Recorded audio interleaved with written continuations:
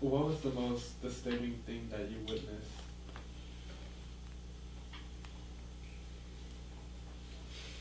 When I was in the mobile team in 1977, when they start to killing people like soldier, teacher, or government worker, or student,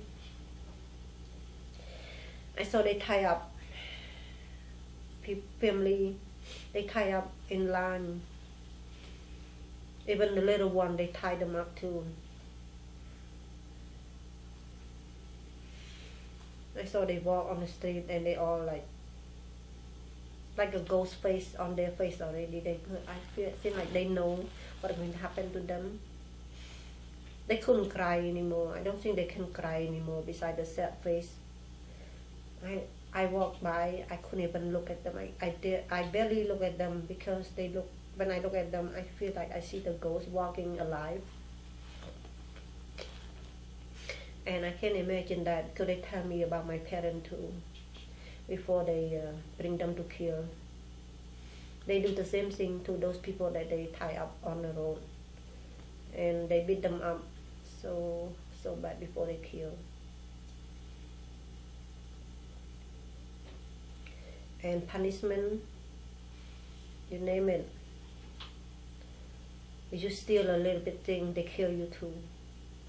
And I never know at that time, this one boy I don't know them, but we come together from different village in the mobile team. And he stole some food from me. He's about 2 or 3 years older than me.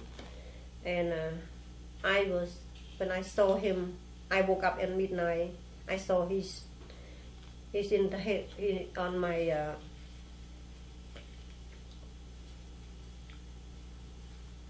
where I sleep,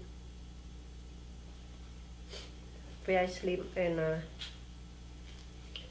I saw he have my rice in his hand, and I was yell so loud, and the Khmer soldier, they took him and they beat him up like a little bit far away from where I sleep, but we can hear him.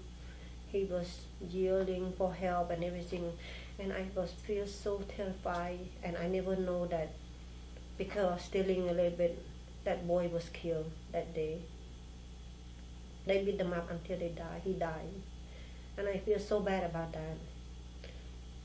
And if I know that, I won't say anything. I will tell him that go away, don't take my food.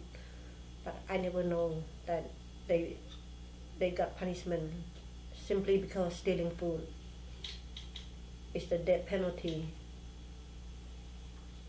Everything is zero tolerance. If you make one mistake, you're dead.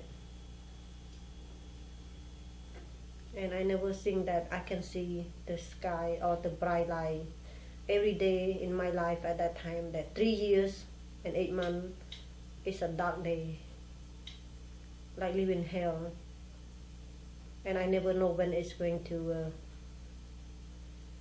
move on or happen, or when I'm going to see the sunlight. I never think of it. Never think of it.